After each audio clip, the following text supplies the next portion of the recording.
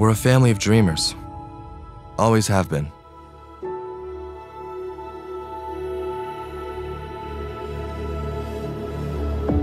My parents moved to Canada in 1989 with nothing in their pockets except the hopes and dreams of building a better life. They were 30 years old. Growing up, I watched them work hard to ensure that I had every opportunity available to me. It wasn't easy for any of us, but we made it work. And now, I'm 30 years old. And I'm chasing my own dream. Drive carefully. When I first told my parents I wanted to be an actor, they thought I was out of my mind. I mean, I was supposed to be an accountant. But in a way, they were the ones that taught me that nobody was going to give you permission to live your life. You just got to do it. Anyway, they freaked out. 30 years old already. But even if they didn't know it, they were teaching me to trust myself and follow my own path. I'm just a really big fan. I was hoping I could get it.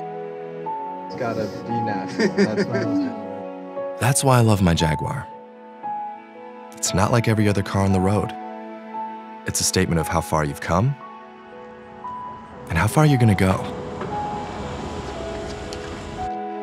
All right, so this car is for you. Which is why my parents are gonna love theirs. What? Yeah, just wanted to say thank you for all that you do. I love you. I understand. I understand. I can feel it. Okay, ready? You want to pull it off together? Okay, ready? 1, 2, 3. Let's go. Thank you, thank you. And believe me when I say, this family isn't done dreaming just yet. We're just getting started.